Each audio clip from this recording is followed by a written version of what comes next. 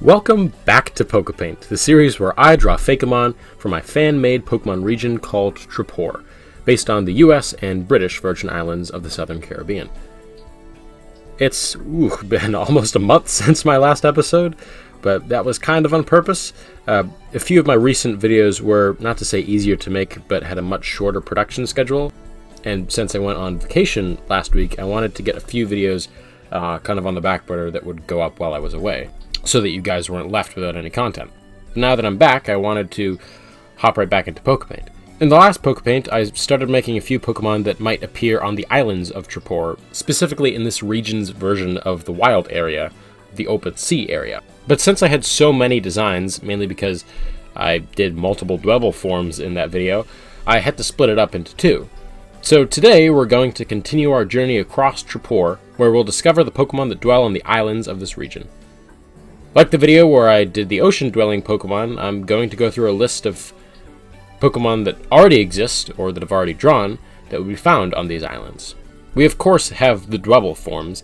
On the majority of these islands that are either mostly sand or forested, we'll find the Dwebble shell form, followed by Execute, Executor, Wimpod and Golisopod, Pylosand and Sandygast, and Salandit and Salazzle. In the jungles, Dewpider and Araquanid would be found, followed by the Trumbeak line, and the Dracovern and Probito line, Bellsprout, Weepinbell, and Victory Bell, Cubone and its Alolan evolution Marowak, Osserit and Fantaguar, Tangela and Tangrowth, Spinarak and Ariados, the Toxaleaf line, Heracross, the Ludicolo line, Shroomish, and Breloom.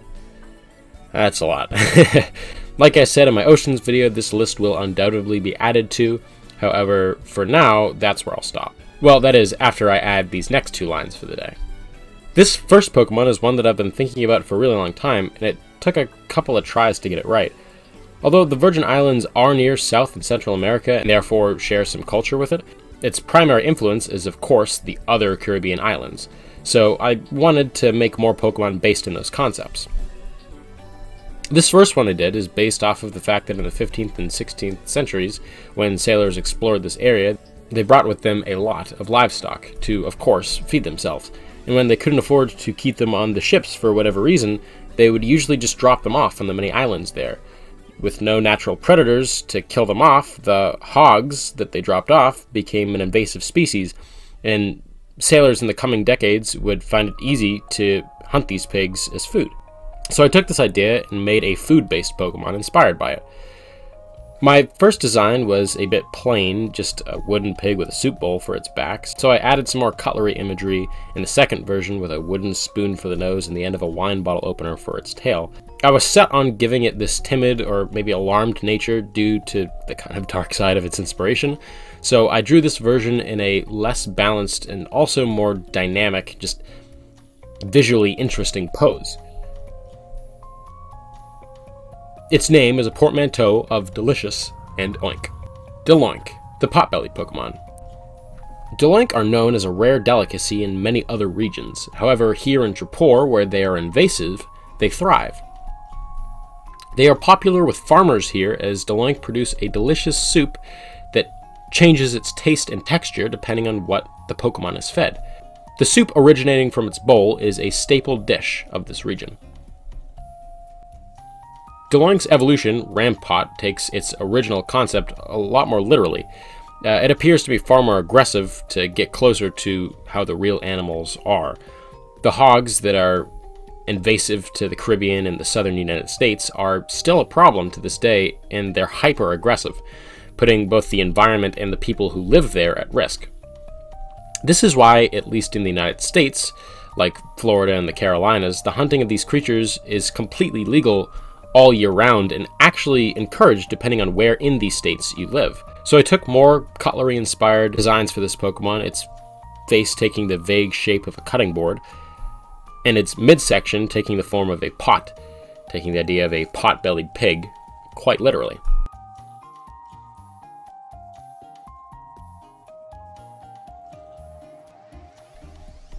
Rampot, the potbelly Pokemon. Unlike their quite docile pre-evolution, Rampot are very territorial and can pose a danger to both people and Pokemon. This, however, is simply a front, as these Pokemon in the past were heavily taken advantage of for the delectable stew that it curates inside of its own pot. The trainers of these powerful Pokemon will learn that this Pokemon only shares its soup with those that it considers its closest friends. Making an iguana Pokemon was one of the first ideas that I came up with for this video, but this Pokemon, specifically its first form, was the last one that I designed for this video.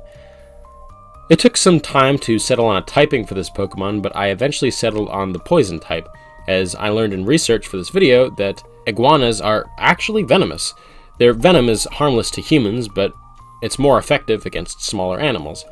I also came to the conclusion that the poison type is the right type, as looking back and tallying up the types, I haven't done a single poison type yet.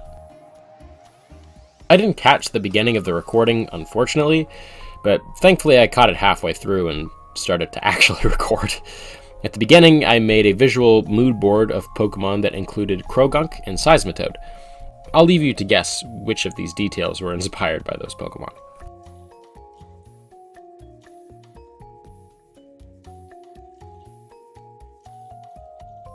Venwana, the iguana Pokemon.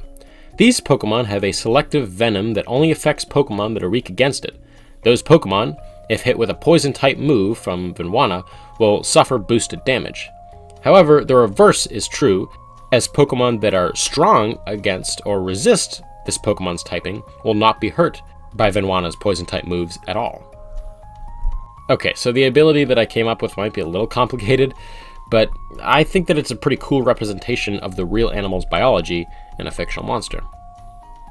Making an evolution for this Pokemon was kind of a no-brainer, so much so that I made this design before I did its pre-evolution. The marine iguana is, of course, said inspiration, and I guess that also means that we're already adding to the list of sea-dwelling Pokemon for this region. The shape and pose was pretty set in stone from the beginning, but its color palette was one that I messed around with quite a bit, and one of its possible palettes influenced its shiny. While its palette differs quite a bit from Venwana's color palette, a little more than I would usually allow, I think it exemplifies the drastic type change, so for now, at least, I'm going to keep it. We'll just have to see if I stay happy with it.